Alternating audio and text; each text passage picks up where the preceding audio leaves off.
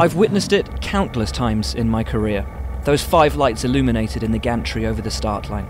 But now, for the first time in my life, I'm watching a race from inside the cockpit. Gone from my hands the familiar microphone as I tighten my grip around the wheel. And before I know it, the lights extinguish, my left foot leaps from the clutch, and I'm off.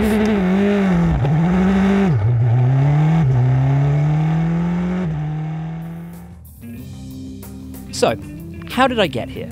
It all started with a call from Ferrari in January, inviting me to participate in one weekend of a new private championship hosted by the Ferrari Driver Academy called the Florida Winter Series, a month-long educational experience engineered by FDA head Luca Baldisserri. We want to be here in the winter to have a series and have a competition in training. We are here to train, but as well we are training to do competition.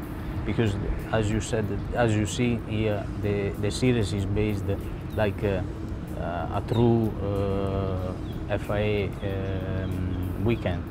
I'd been invited to participate in one such weekend in Palm Beach, the second of the 4-week programme, alongside FDA's 3 young drivers, Raffaello Marcello, Antonio Fuoco and Lance Stroll, who were joined by 8 other talented youngsters looking to perfect their craft in the off-season, such as karting champion Max Verstappen and Canadian F3 driver Nicholas Latifi. This series is kind of like a summer camp for racing drivers.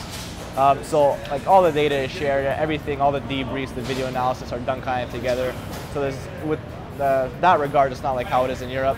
But then obviously as a racing driver, you always want to be the fastest of the drivers. And seeing as we're all teammates here, again, even more so, you always want to beat your teammates. So there is still a competitive angle, but again, we're all here to learn, have fun. It all seems great fun, but these are karting world champions, Formula 3 and GP2 drivers, and it had been my first time ever racing a single-seater, and I'd had just 1 month to get my 33-year-old post-Christmas body in shape. On the next episode, time to get in shape, but would it be enough to prepare me for the physical challenges that lie ahead?